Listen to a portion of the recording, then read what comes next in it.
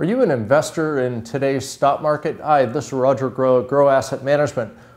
One of the themes that you hear coming more and more from portfolio managers is undervalued.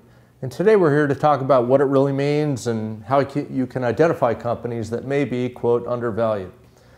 It's a very overused term by portfolio managers generally who are losing their shirt. We don't think you should look at the stock market to determine whether or not companies are undervalued. We think you should look at the venture capital market or the direct investment market, which is really the base valuation for companies across all industries. If stocks are priced higher than that, then you can make the argument that they're overvalued.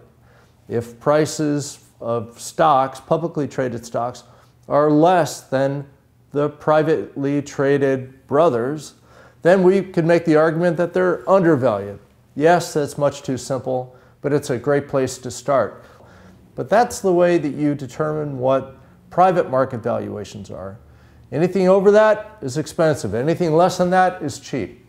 I'm Roger Groh at Groh Asset. Thank you very much for spending time with me.